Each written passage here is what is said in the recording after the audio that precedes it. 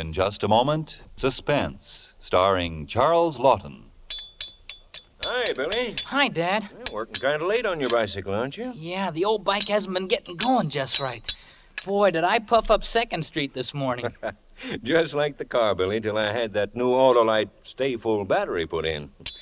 Well, my boy, you just keep at it. I'm going in and coast along with Autolite batteries, spark plugs, and ignition systems on the Suspense show. Dad, if you want to listen to the Autolite show, you'd better stay out here in the garage with me. Why? Mom's got her bridge club in tonight. What? Why, Yep. she doggone well knows I want to hear Charles Lawton. By all the drinks my stay-full battery doesn't need, Take it easy, Dad. Here comes Charles Lawton.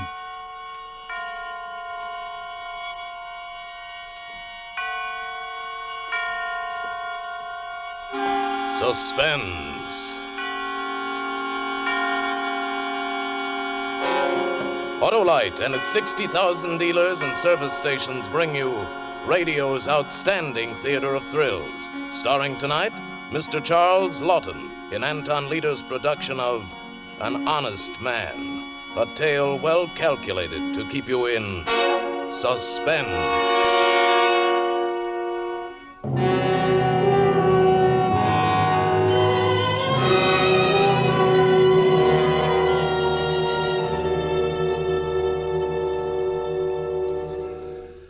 I couldn't sleep. I lay in bed that night listening to the stillness and loneliness of the empty house and tried to bring my mother back to me. Freddie, my son, I must leave you now. I know that you will miss me, but you needn't, for you are strong. I shall not be worried about you. I have taught you well. Taught me well. For the first time, the meaning of those words became clear to me. The tears dried in my eyes, my jaws clenched. That was the woman, my mother, to whom I'd been closer than anyone else in the world. Indeed, I'd been close to no one but my mother in all my 44 years. And after the tears, a flood of memories passed before my eyes, and after the memories came the realization that I was glad. My mother was dead, and I was glad.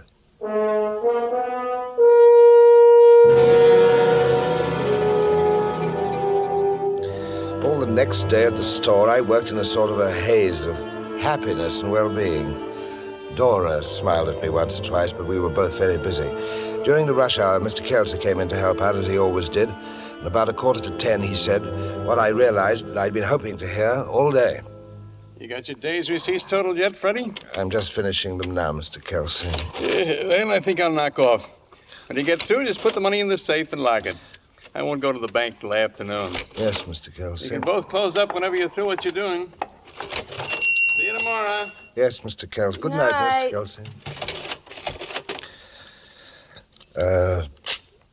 $123.14. Check. Mr. Kelsey sure trusts you, don't he? He should after 26 years. 26 years? You've been working here that long? Sounds like a long time when you say it, but it doesn't seem that way to me. Well, I guess it's quitting time. Oh, boy, are my feet tired. 26 years. You gonna put out the lights? You want me to? Oh, I'll do that. Okay. Well, I'm leaving. So long. Miss Dora, Yeah? may I ask you something? Sure. What is it? Well, oh, isn't it a beautiful night? You sure that door's locked? Oh, yes. I was just wondering. I was wondering if you'd mind if I walked home with you. It's a little out of my way. Well, sure. Why not? Oh, but say, don't you have to get home to your mother? Oh, gee, Freddie, I'm sorry. That's all right. Must have been a terrible blow to you. Yes, it was. And you taking care of her all that time. 26 years, but you mustn't think that that was a hardship. You see, I owe everything in the world to my mother.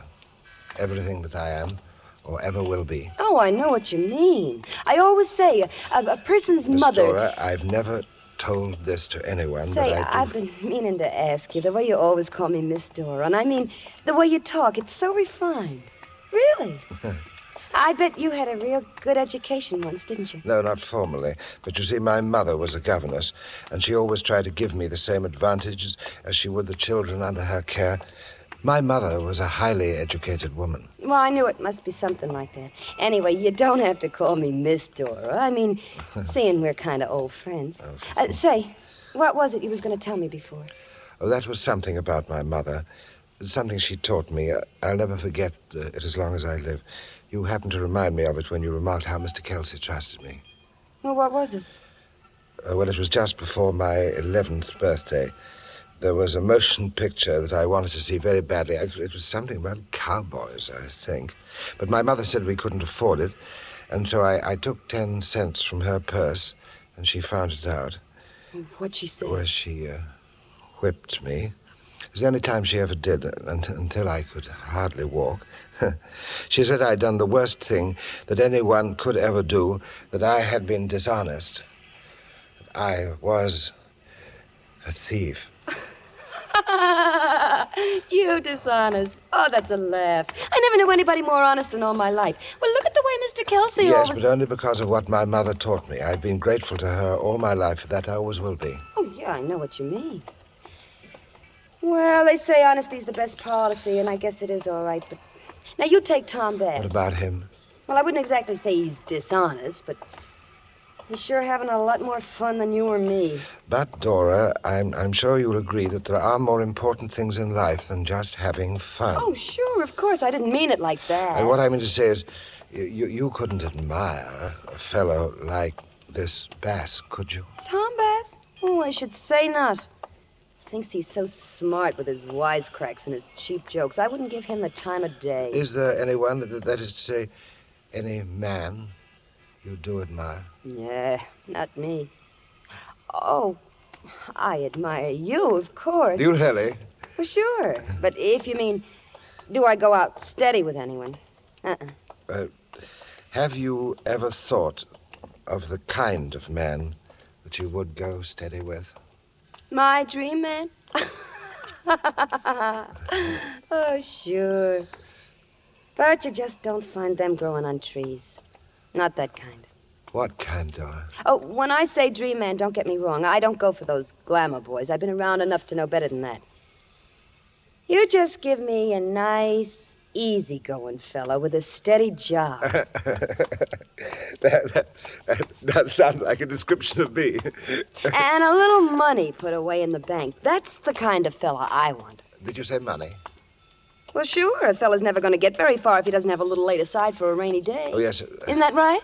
Yes, I suppose that is right, but how much money do you think such a fellow ought to have? Oh, $1,000. You know, just something for kind of a little nest egg. Yes, of course, yes. Well, here's where I live. Thanks for the walk. Dora? Yeah? If you were to find such a man... Who? A man with a steady job and money in the bank. Oh, him. I mean, would you consider, would you... Would I what? Oh, I get it. Well, sure, if I thought I could make him happy. Oh, I know you would. Why not? Well, till death do us part.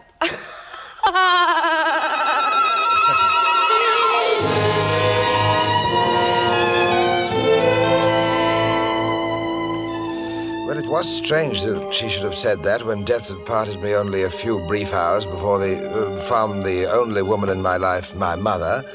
And now, so soon after, there was another woman, but she was there. That $1,000, that stood in the way. With all the expense of the funeral still to be met, I knew that it would take me at least 2 years to accumulate such a sum. And Dora was a warm and attractive girl.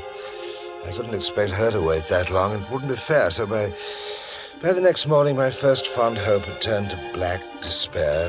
I hardly noticed Tom Bass when he sauntered into the store. Hiya, honey. What do you know that's new? Oh, hello there. What do you say, Freddie boy? I beg your pardon? What's the matter? You in love or something? Say, remember that horse I told you about last week? Horse? You remember Revelation? I told you to get down on him at 8-1. Oh, yes. Well, what did I tell you? Well, to tell you the truth, I have had a number of things in my mind lately. He won, chump. He won, just like I told you he would. Now, ain't you sorry you didn't get a couple of bucks down on him? Oh, yes, but really, I don't know very much about horse racing. Never too late to learn. Say, give me a hot pastrami on rye, will you? Mustard? Yeah. A little lettuce? No, skip that. You want it to go, or you can... I'll eat it here. Say, how come a guy like you ever learned to make such good sandwiches? They're the best in town, no kidding. My mother taught me. That a fact? My mother taught me everything I know. Yeah? Say, must be good to feel like that about your old lady. I haven't seen mine for 10 years.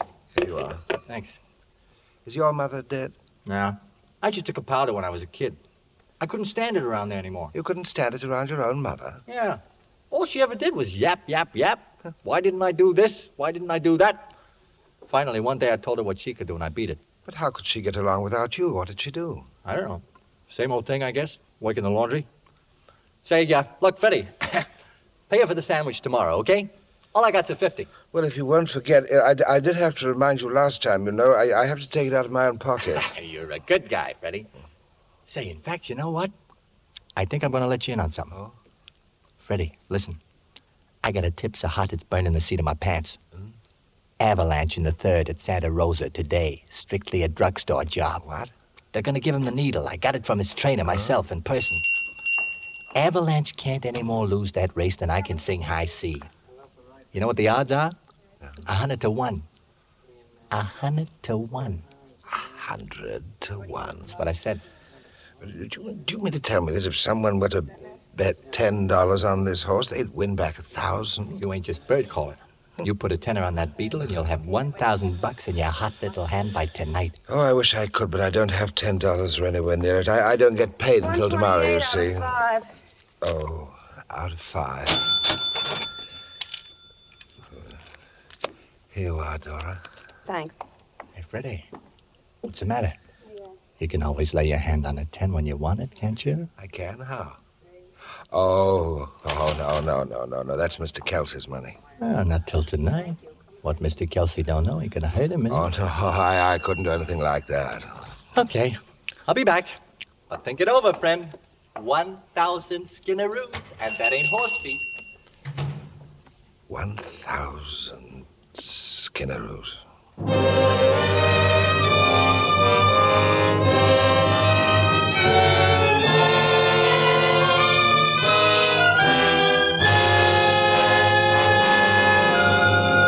For Suspense, Autolite is bringing you Mr. Charles Lawton in radio's outstanding theater of thrills, Suspense.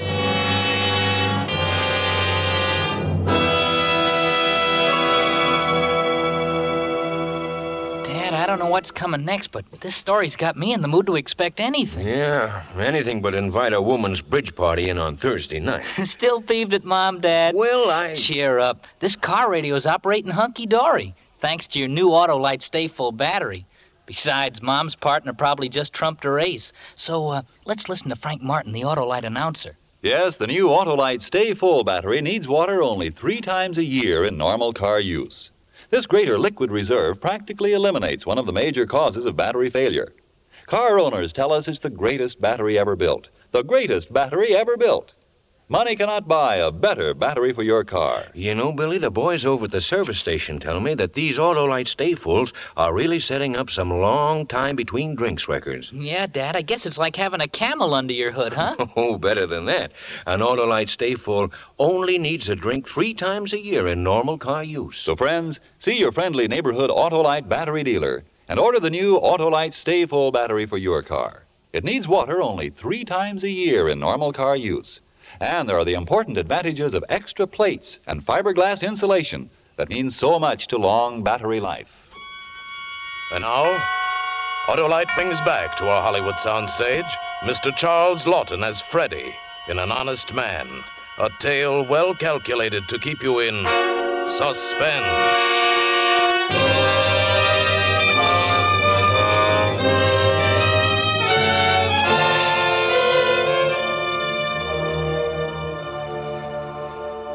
Well, of course, I could think of nothing else all morning. My mind was in a whirl. $1,000.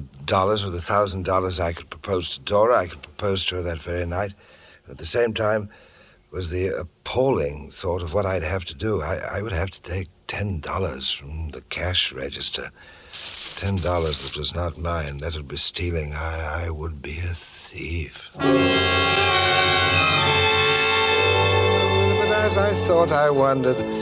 Perhaps Tom Bass was right. It wouldn't be stealing if I put the money back, and by tonight I'd have the $1,000. I could put it back.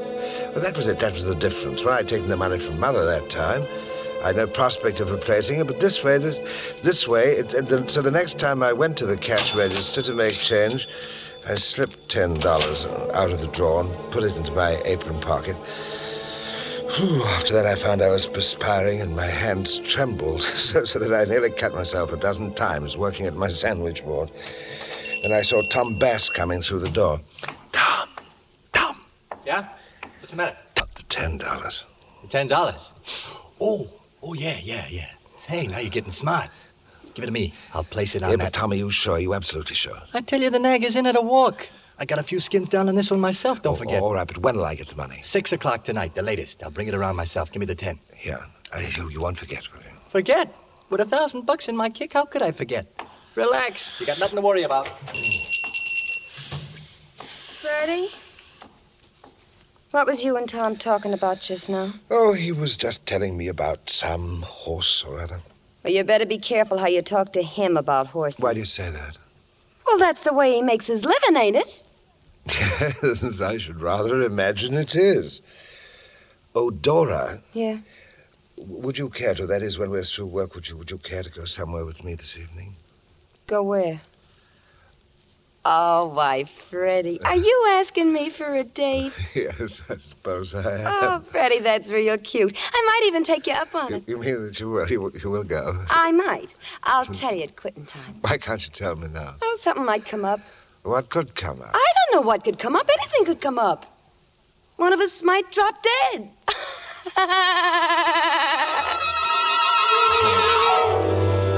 A strange sense of humor, Dora's. But I get used to that, you know. Anyway, she had practically said yes to the date, so I passed the rest of the afternoon busy with thoughts of the good fortune that was awaiting me. At 5, Mr. Kelsey came in, and shortly thereafter there was a rush of customers that took up all my attention, so that it was with something of a start that I looked at the clock and saw that it was nearly 6:30. But Tom had said 6, no later than 6. Still, it was quite understandable that in a transaction of such magnitude, he might have met with some unforeseeable delay. So I tried to compose myself, to remain calm and to wait, but the minutes and then the hours passed. By 9 o'clock, I was in such a state I could hardly conceal it, and yet I had to. And then suddenly at 9:30, I saw him. He was walking rather hurriedly, I thought, along the opposite side of the street, and throwing caution to the wind, I dashed from behind the counter and out of the door. Tom! Oh, hiya, Freddie. For a minute there, I didn't recognize you. I'm so sorry to trouble you this way, but it was so late, I thought you might have forgotten. No, I didn't forget. Did you have the money with you? Look, Freddie, I've been meaning to come in all evening, tell you about that, but I didn't know how to say it. Say what? It's getting so you can't trust nobody nowadays. Believe me, kid, I feel as bad about this as you do. Well, Tom, what that happened? lying trainer, he never done a thing to that horse. The bum come in last. I mean that we lost it. My money's gone. Yeah. Lost? Oh, don't take it too hard, kid. You stick with me and I'll have that 10 back for you, double and triple by the end of next week. You know, somebody wins, somebody loses. You know, take it easy now. Mother, help me. I'm a thief. I turned back to the store automatically, but even now, I could hardly grasp the full extent of the catastrophe which had overwhelmed me. All I knew that tomorrow was payday, and if I could only prevent Mr. Kelsey from finding out until What then... happened to you? What was that, Mr. Kelsey? You look like you seen a ghost or something. You went charging out of here a couple of minutes ago. Oh, yes, I thought I saw someone I knew, someone I'd known as a child. Oh, yeah. That happens to me all the time. How's it? Well, it's pretty late. You can both beat it if you want to. I'll check the receipts tonight myself. Hey, what you doing? I dropped a knife. You want us to go? Yeah, you might as well. I'll be here late anyway. I'll close up. Well, that sure don't make me mad. Gee, I've been ready to drop for the last hour. Mr. Kelsey, I'd be glad to check the receipts for you. You don't have to. Yeah, I know, but I got an order coming in tomorrow. I got to go over the books for the last 6 months. Seems like you got some kind of beef with the tax people. Oh, come on, Freddie. Let the boss do a little work for a change. Anyway, I thought you had other plans for tonight. Yes, I did, but, Mr. Kelsey, I'd rather you let me do it, really. It wouldn't be any trouble. Well, if that's the way it is, I'm leaving. Shove me over that adding machine before you go, will you, Dora? Yeah, sure. Night, Mr. Kelsey. Night. Dora? Good night, Mr. McWilliams. What's the matter with her? You two been having trouble? Oh, no. Mr. Kelsey, Hmm? I do not like to have you checking the receipts all by yourself. I don't like it either. But it's got to be done. You run along now. See you tomorrow. But I don't want you to do it. Look, Freddie, thanks for trying to help, but just leave me alone, will you? I got a lot of work to do tonight. No. Stop. Say, what's eating you? I told you once. Now, I've always done it before. It makes me feel that you don't trust me. Oh, You see, Freddie, what kind of way to talk is that? I've been trusting you for 26 years, haven't I? Why should I stop tonight all of a sudden? Mr. Kelsey. Hmm? 118.37. Hey, that's funny. We're $10 short. See, I knew what he would say next. I knew that I had to stop him before he said that awful word. $10 short. Now, how could... Freddie, what are you doing? Freddie?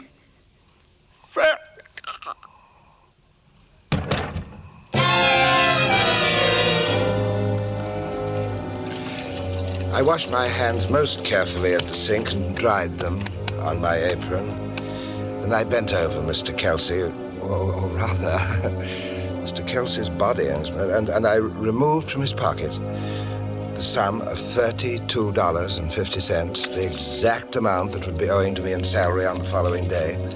Of this sum, I put $10 in the cash register. Then I left the store and went home. It was all right now. Everything was all right. I was not a thief.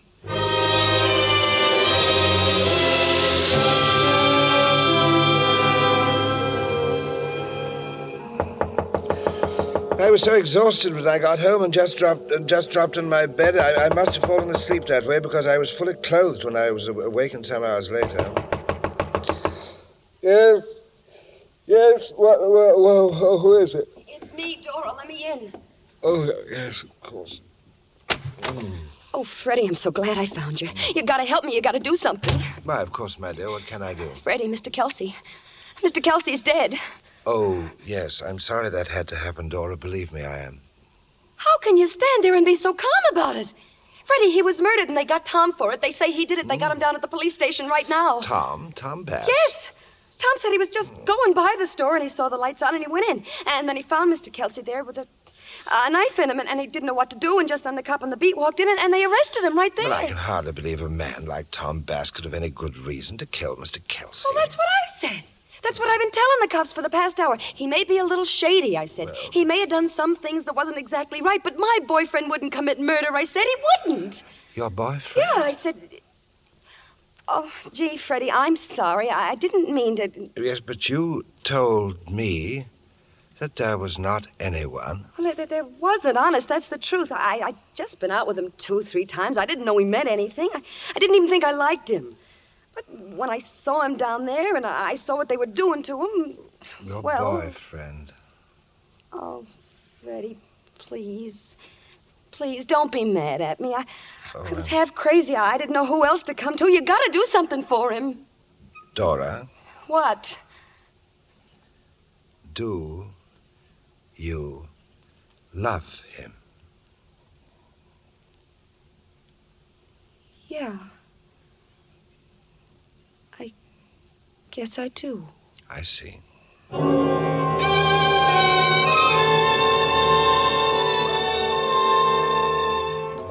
I left her there and started for the police station. Tom Bass meant nothing to me, of course. It meant less than nothing now.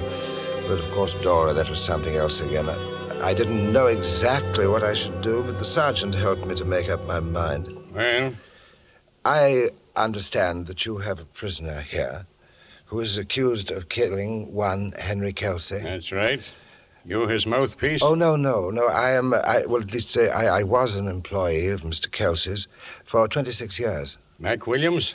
Frederick Aloysius McWilliams. Yeah, we know about you. We may want to ask you a few questions tomorrow.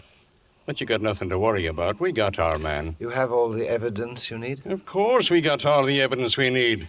But why would we be holding him? We caught him red-handed. And he's got a record since he was 14 years old. Dear me. But supposing that I had positive evidence that the prisoner Tom Bass did not kill Mr. Kelsey. This had better be good, I'm warning you. Tell me, it would be dishonest to withhold that information, wouldn't it? You're doggone tootin' it would.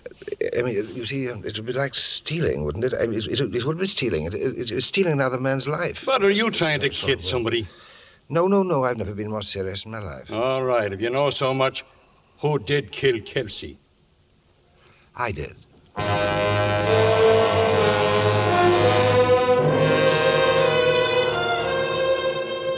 Poor Dora. I'm afraid she'll have to wait a year for Tom Bass. It seems the police frown on his method of making a living. Well, as for me, a great calm has settled over me. Oh, such a calm as I've never known before in my life. Soon I shall be joining Mother. She will smile when she sees me, and I know that she'll be proud of me, and she'll understand. She'll understand that whatever faults I may have had, I was not a thief.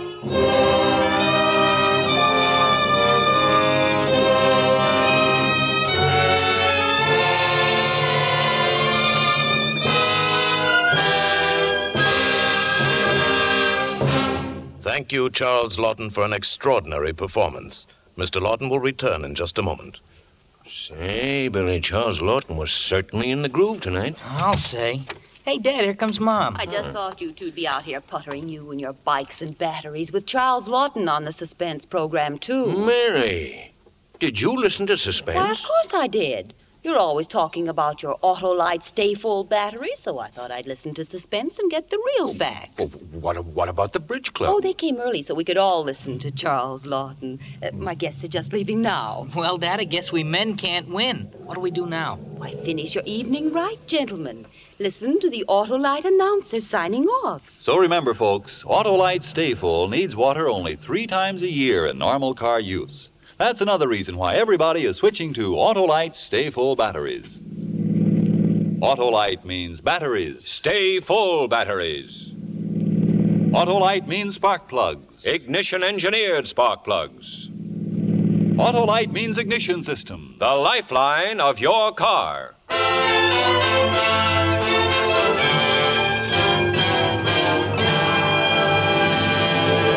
And now, here again is Mr. Charles Lawton. It has been a great pleasure to appear again on Suspense. And I'm certainly looking forward to listening next week when Ann Southern comes to the microphone as a deceiving wife who learns a lesson the hard way.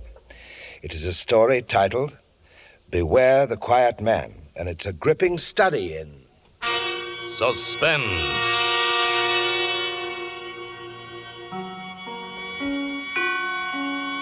Charles Lawton may currently be seen in Paramount's The Big Clock. Tonight's suspense play was written by Robert L. Richards, with music composed by Lucien Morawick and conducted by Lud Gluskin. The entire production was under the direction of Anton M. Leader. Next Thursday, same time, you will hear Ann Southern in Beware the Quiet Man.